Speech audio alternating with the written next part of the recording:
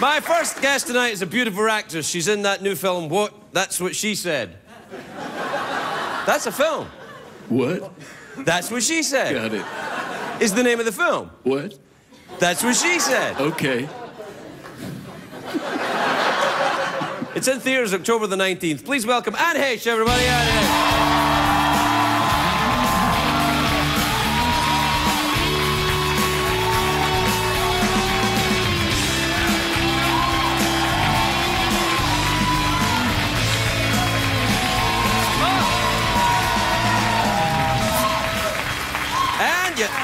And you look sensational. That's what she said. Wait, hey! Hey, come on. I really wanted to touch you, but I can't because, well, you know, in a sort of welcome, but I can't. We're both married, so it's all right. Yeah, but I wasn't. I would. You ever take the cold medication? Shoot. Oh yeah. Have you got a cold? No, I don't, but I do know you do. I do, and you know why? Because I've got kids. You've got kids, right? Or because you want to take the drugs. Nah. Theater. I actually you can fake it. I don't know that I do. No, it just doesn't feel good, does it? No, and when you have kids, it's such a bummer. Yeah, and you know, and what they do is they bring them home on purpose. It's totally their fault. I'm sure, like, it's the 2-year-old. He goes to the preschool. Thank you, and he goes there, and I think what they do is they go, hey, anybody got in? I want to take something home. They're like, yeah, ha, ha, ha, hey, ha. I got it. Here, stick your finger in this. Yeah. That's what she said.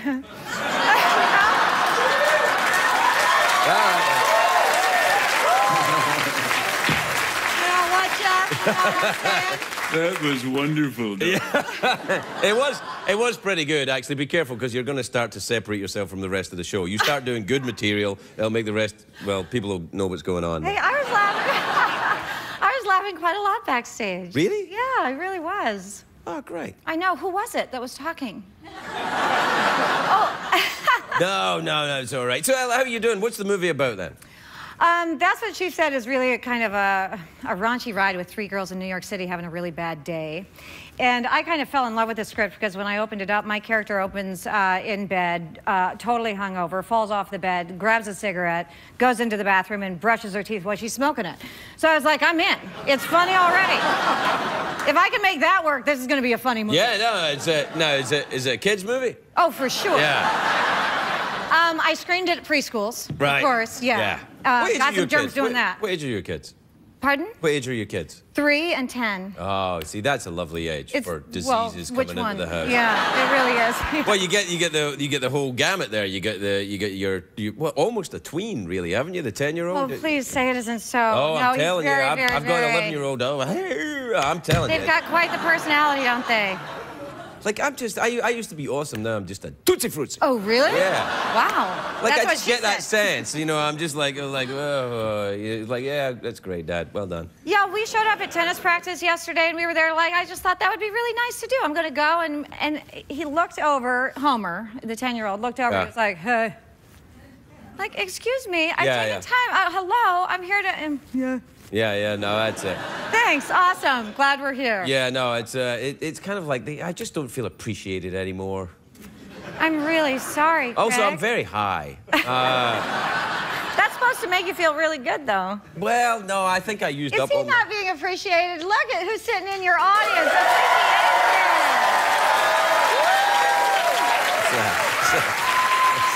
I like that. That's because I nice. couldn't catch you. That's nice. That's because you wouldn't hug me. Do you surf? Only this way. All right. Do you surf? Never this way. You never do that? No, I haven't. Yeah, you should I don't know, try something about smashing my head on the board. I don't know. I mean, I'm still lucky enough to be able to be on camera, so I try to stay away from the things that might erase that possibility for me. Oh. Since it is what puts food on the table. Do you know, I met you once years ago in New York City. I don't know if you remember this, with Brian Gibson, God rest him, the film director. Yes, of course. And I was hanging out with him. I think we were talking about making a movie, and then he came to his senses. But but you had just done a movie with him, The Juror. We did The Juror. Yeah, yes. with Demi Moore. Yeah. So, right, in the movie, there's 3 girls who smoke and drink and have promiscuous sex. Funnily enough, yes. I threw that bit. I know you said it, but it's really true. Well, that's why I added that bit, because I thought, I bet they do that too. Yeah, sure. I mean, that's how she got to be so hungover. What? You get a hangover from sex? From too much of it. Do you really? Maybe. I've never had that much. Really? No. I mean, I've had, hangovers from substances, but, I've never had so much sex. I'm like, oh, I wish I hadn't had so much sex last night. Man, I just shagged myself into a headache. You might feel that after the cold medication. No, I don't think so. No. I mean, can that happen? Really? I don't know. You're going to have to watch the movie. All right. Well, it sounds like it might be a little rough for the kids, though. Do you let your kids see these things? Absolutely not. I do Yo Gabba Gabba for that, which I do, by the way. I did do a Yo Gabba Gabba. Did you really? Just so Addie could see me. I always say I'm going to work. He's like, where? You can't see anything. There's no, Yeah, never any evidence around that I've been working. I did Sesame Street, same reason. See, right? Yeah. This year? Yeah. Yeah, I did. Great, right? Yeah, I was on Sesame Street. I was me and Elmo. He's awesome, by the way. I bet. You like things that don't have hearts. No, Elmo does. No. I like Jeff and Elmo, and that's it. Oh yeah, and my kids and my wife. Oh, and you. Yeah. No. No, I'd like to do that. What I wanted to do was Teletubbies. You ever see the Teletubbies? I could watch that right now. If I was watching that, no, that would really fascinate you right about now, wouldn't it? Because that's British people getting an early start and making their kids weird. Homer was really fascinated by that. It's not out right now, Yo. But the Teletubbies? No, it's not. It's not around anymore. Yo has kind of replaced it, I think. Well, I think you can get you can get it online and then the DVDs. Because I'm like Tinky Winky Fall Down. That's a really good imitation. Tinky Winky Fall Down. Uh-oh, Tinky Winky Fall Down. And Brian didn't want to do a movie with you? No, he didn't want to do a movie with me. I mean, I wanted to. That's what we were talking about, doing the Teletubbies movie. He was fun, Brian. I liked him. He was English, That's how they make their kids weird. They start them off nice and early. Yes. No, British television, the children's television is bizarre. Like, really bizarre. You should see it. I will now. All right, I'm already in my head online at home. Are you very careful about what you let your kids watch? Are you a very strict mother? I don't like a lot of channels, I won't say specifically, that show a lot of commercials. So, CBS? For the kids. I know what you mean. Yeah, I know the one. Yeah. So we try to keep them on the DVDs or Netflix or something. Yeah. But a lot of TV. No, I mean, I kind of have sports kids, and they like to be outside and really. Around You're lucky. Sporty kids. That's great. There's always something for you. Just give them a ball and say, get up. No, Addie is pretty insane about it. It's true. I usually go with them. I don't usually kick them out onto the street to do it, but I usually follow in their path and play badly with them. Are you a sporty person? I'm a kind of half-coordinated person, but they would never attest to that. What kind of Mom, what are you play? doing? I like playing tennis now, but when you play baseball with a kid who can whack the ball like, a good couple of blocks, I'm not good enough to catch it, No, my son stopped playing baseball. Milo did? Yeah, he's the older one. He's like, because he was in the outfield too much and it was too hot. He's like, Dad, you don't know what it's like out there. It's hot. There could be bees. Or Teletubbies. I was like, you don't know what's gonna be out there. Like, you can't argue with that. There could be bees. I mean, the kid's not lying. For sure. There could be anthills. There could be a lot of stuff. There could be anything out there. I mean, it's so like... So he quit? Yeah. And then what happened? Well, I said, the only way you can quit as long as you get to black belt in karate. And is he doing it? Yeah. For real? Yeah, he's not come up against any bees yet, though. That's the problem. No, you got to do something. The kids got to be active, I think. No, it's a good idea. They are, Otherwise, they go absolutely bonkers. Yeah, and I don't need my kids going crazy. No. You have one of those in the house. Yeah, I know. Yeah. Hey, we're out of time. You want some fruit? I absolutely. Have you touched it? No. No, I'm just saying. No, I got some. Hang on a second. I need to get my hang. It's a lovely offering. I love a good jicama. I mean, really.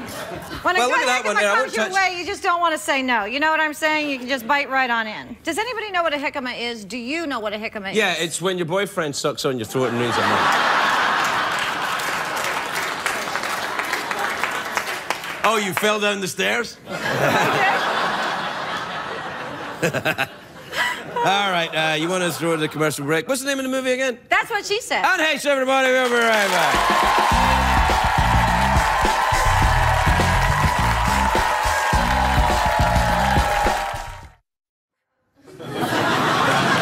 Anne Heche, everybody. Anne Heche.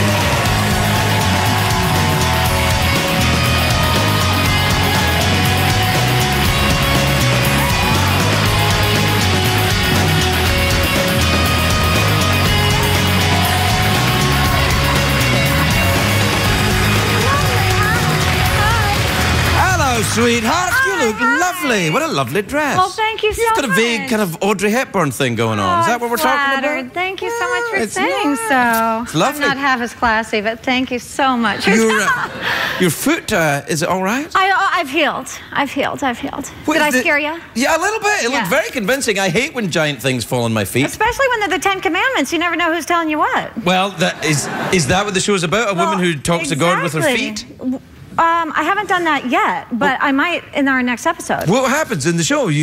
It is a woman who talks to God. She's having an experience where she has a second chance to kind of make things right again in her life. As you can see, her relationship with her teenage daughter isn't going very well, and they have a lot to mend. And my character is really trying to be a good person, so she's trying to follow the 10 Commandments, and it's not going very well for her. They fall on her foot. She's trying not to curse, which is why she says swear jar, swear jar. She's really trying to make herself a better person, and she's stumbling along the way. Question.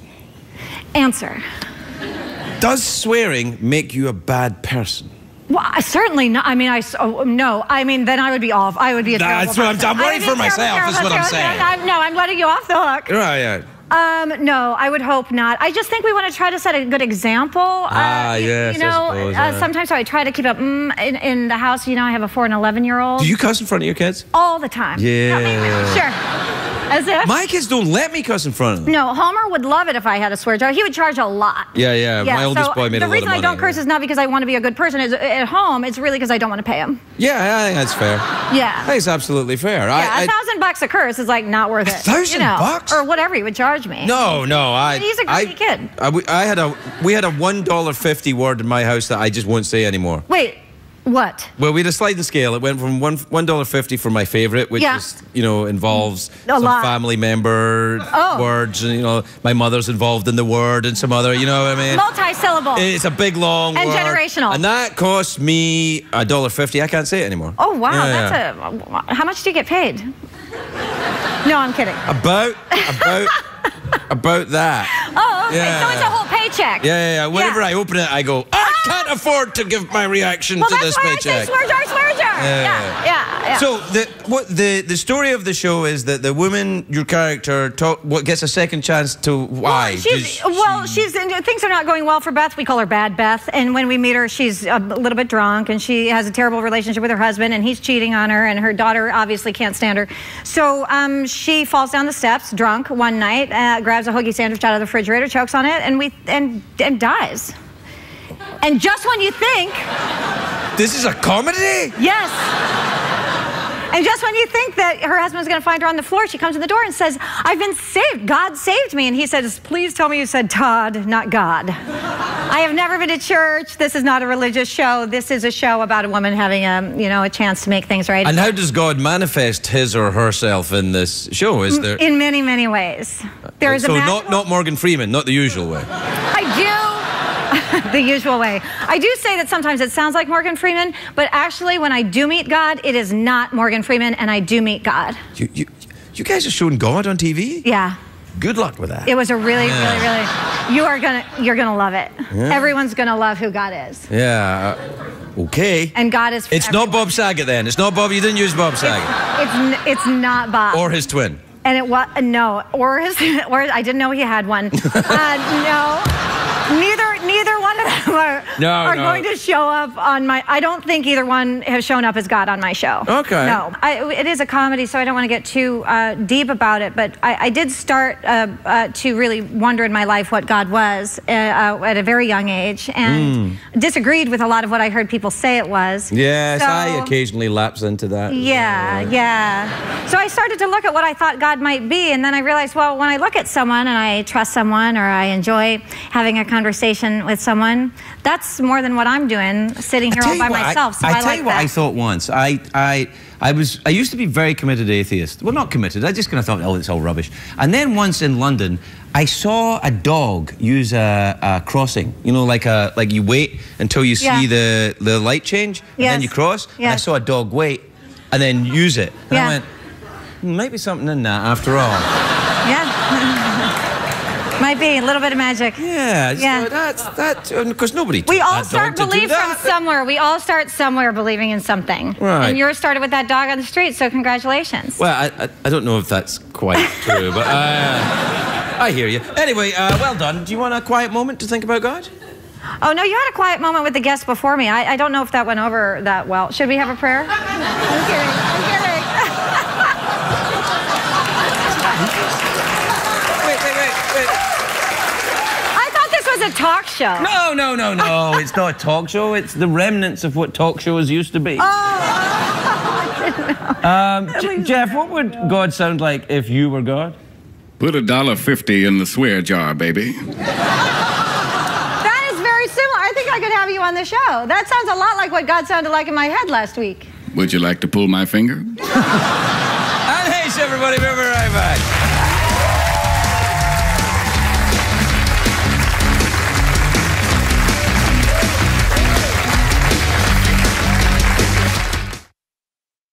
What did we learn on the show tonight, Craig?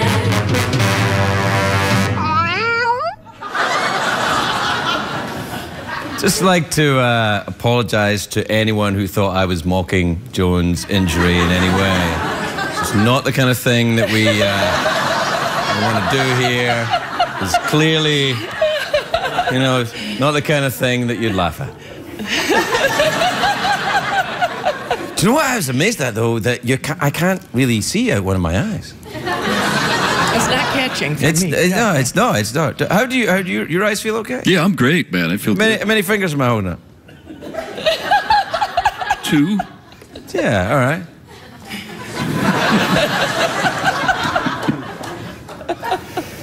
Good night, everybody.